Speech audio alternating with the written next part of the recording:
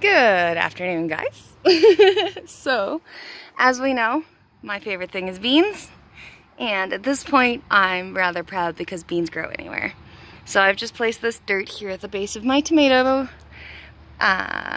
platform here. And what I'm doing is just growing beans around the side. Why not? And I mean, I've got lots and lots of this chickweed going on here on the surface because I haven't mulched over this, but I just wanted to, well, I kind of wanted to see the sprouts come up this time, and I wanted to make sure that everything got what it needed before I mulched it over and that it was actually growing. Like, it's hard to keep track of beans, and of course there's an airplane. And my cat, of course, who is garden kittying. Ooh, and that over there is a Windsor bean, which means that these are growing too, which is wonderful. They are slightly slower than regular beans, so whatever, but they grow into these beauties, so you can't really complain. And my beans are getting quite large. I'm letting this one, I'm trying to let what's left on here get bigger. So supposedly, these can get to like 15 centimeters or something before you harvest them.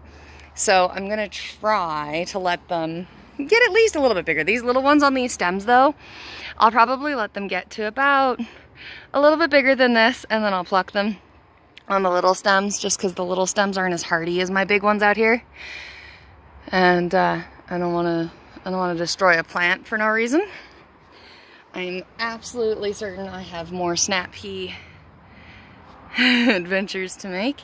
I have planted new beans down at the bottom, so that's that. Yeah, and this is slowly dying back, so the peas are actually dying, and as they die, take them out and let the plants continue to get what they need. Happy ghetto? Yeah, happy ghetto? You trying to get in all my stuffs? Yeah, are you enjoying the zucchinis? Yeah, trying to get in my zucchinis there. And this is my garden bed. And today I am planting more potatoes.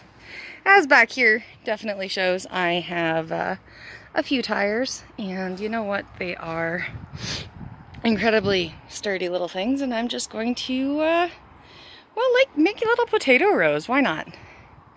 So, wish me luck, and this is what I'm up to.